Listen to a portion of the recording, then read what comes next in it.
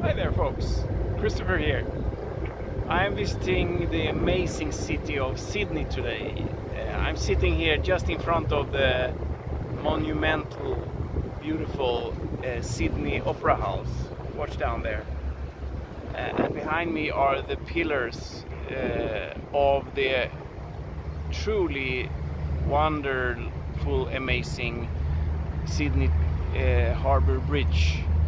One of the biggest bridges in the world, and I've been around here in Sydney for a few days. Came from New Zealand, where I've been traveling around, meeting a lot of people and also studying the situation in terms of sustainability and smart viable cities. And given the fact that these two countries, New Zealand and Australia, have in many ways many common things with Scandinavia, where I'm from, but there are also of course clear differences. The climate is obviously very different. It's much warmer here, and we are here during the Australian summer. Today it's like 25-30 degrees Celsius.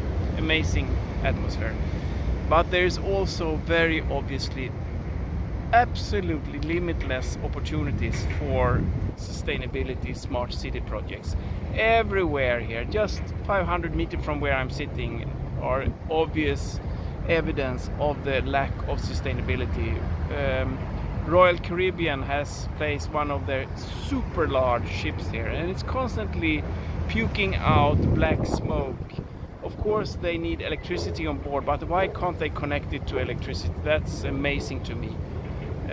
Shocking really to realize how much that is needed to be done. And everywhere here we can also explore geothermal energy to provide clean, abundant conversion of the geothermal heat to electricity, cooling and heating for all buildings. All the major beautiful buildings here in Sydney are basically like combustion engines, burning oil, fuel and gas all day around and spewing out black smoke. That should be forbidden in 2020 if you ask me. Anyway, I am so amazed by this city and the atmosphere and the ambience. And tomorrow night I will be visiting the Opera House to see the Italian love drama La Bohème. That will be a treat for life, I believe, with my family. And I wish you the best. I'll be back soon again with more coverage from other amazing places where we can do fantastic partnerships together with local energy companies and public structures and telecom sector and all of what is required to get going with these mega projects that are now critically needed.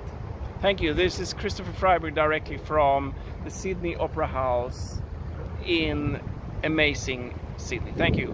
Bye-bye.